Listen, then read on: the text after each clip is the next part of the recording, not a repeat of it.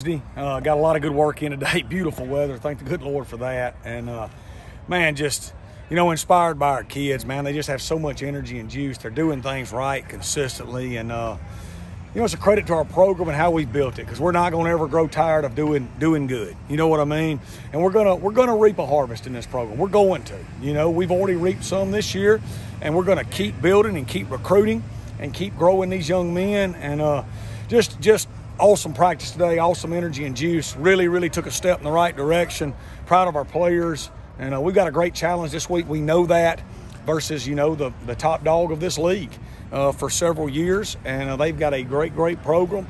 And we're going to go over there and try to put our best foot forward and represent this program the right way and take a step in the right direction for this program. With that, I'll open it up.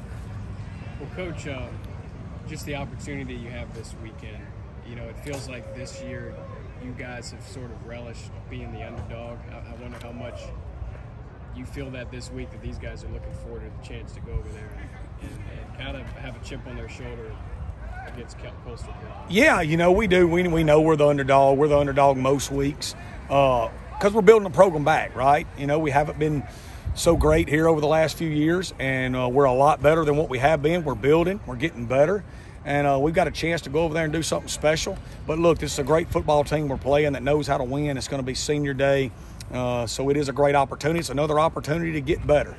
It's another opportunity to grow in this program. And that's what we're focused on right now, is just taking advantage of every day to continue to build and push this program forward. Coach, it's been reported that their quarterback, McCall, has been day-to-day. Does that affect preparation in any way?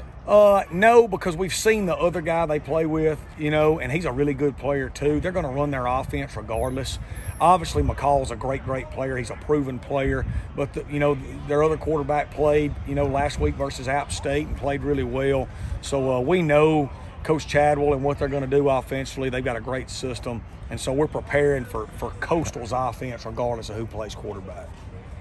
I just was reading up. I think you and Coach Chadwell maybe crossed paths once back when he was at Delta State. I wonder just what you think of what he's been able to do there, obviously at Coastal and what he's built.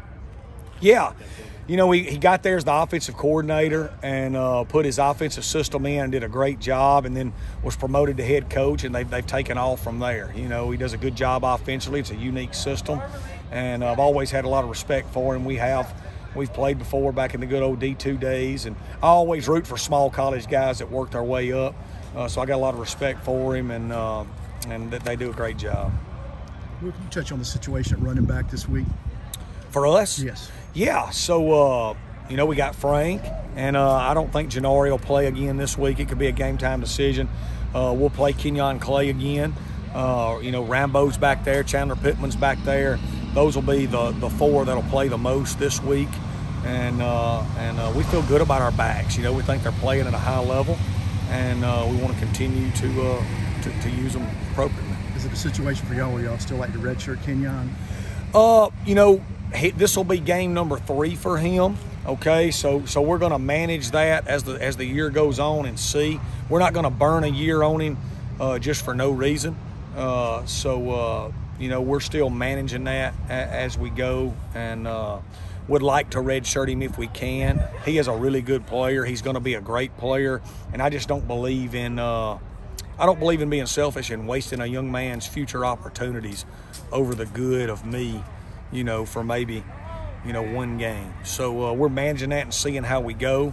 A lot plays into how many games we got left, total, and we'll go from there. You guys know who you're going to start at QB, or you? Yeah, but I'm not going to tell you.